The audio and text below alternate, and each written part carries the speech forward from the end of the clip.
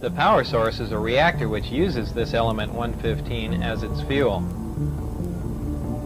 Inside the reactor, element 115 is bombarded with a proton, which plugs into the nucleus of the 115 atom and becomes element 116, which immediately decays and releases or radiates small amounts of antimatter.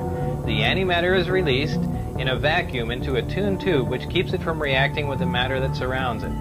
It is then directed towards a gaseous matter target at the end of the tube. The matter and antimatter collide and annihilate, totally converting to energy. The heat from this reaction is converted into electrical energy in a near 100% efficient thermoelectric generator. This is a device that converts heat directly into electrical energy. This particular disc appeared to be in excellent condition, and because of its sleek appearance, I nicknamed it the Sport Model. The Sport Model is about 16 feet tall and 40 feet in diameter. The exterior skin of the disc is metal, which is the color of unpolished stainless steel. The Sport Model sits on its belly when it's not energized. As you can see, the hatch is located on the upper half of the disc with just the bottom portion of the door wrapping around the center lip of the disc. The interior level of the disc is divided into 3 levels. The lower level is where the 3 gravity amplifiers and amplifier guides are located.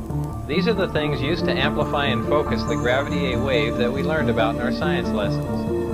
The reactor is located directly above the 3 gravity amplifiers on the center level and is in fact centered between them. The reactor is similar to this half-scale model. The element 115 is machined into triangles like this and is then inserted into the reactor. This piece of element 115 is the source of the gravity A wave as well as the target that is bombarded with protons to release the antimatter. The center level of this disc also houses the control consoles and seats, both of which were too small and too low to the floor to be functional for adult human beings. The walls of the center level are all divided into archways. At one point in time, when the disc was energized, one of the archways became transparent and you could see the area outside of it just as if the archway was a window. After the panel had been transparent for a while, a form of writing, which was unlike any alphabetic, scientific, or mathematical symbols I've ever seen, began to appear on the transparent archway.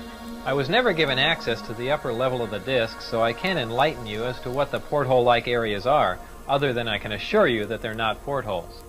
The S4 installation is built into the mountain and the 9 hangar doors are angled at about 60 degrees.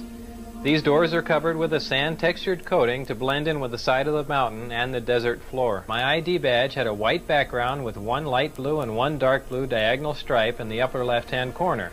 At the bottom of the badge there were letters and numbers designating various areas including S4. The hangar was equipped with typical tools and extensive electronic equipment. The gravity amplifiers of the disc can be focused independently and they are pulsed and do not stay on continuously. As you can see, as the output of the gravitational field from the amplifiers becomes more intense, the form of space-time around the disc not only bends upward, but at maximum distortion actually folds over into almost a heart shape around the top of the disc. The program out at Area S4 consisted of 3 projects: Project Galileo, Project Sidekick, and Project Looking Glass. Project Sidekick dealt with a beam weapon that had a neutron source and was focused by a gravity lens.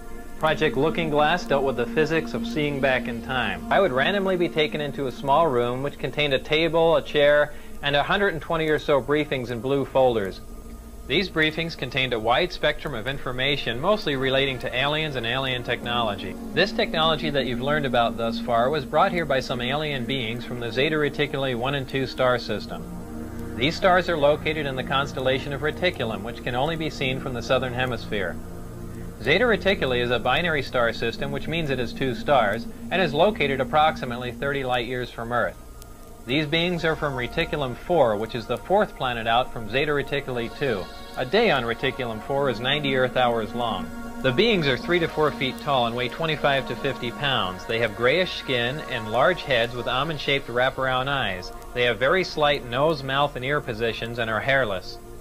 These beings said that they had been visiting Earth for a long time and presented photographic evidence which they contended was over 10,000 years old. There was an exchange of hardware and information in central Nevada until 1979, at which time there was a conflict which brought the program to an abrupt halt. The beings left, but were to return at a 1623 date, and I don't know what that date is. These beings conveyed information about the capability of affecting the human brain to anesthetize the human body.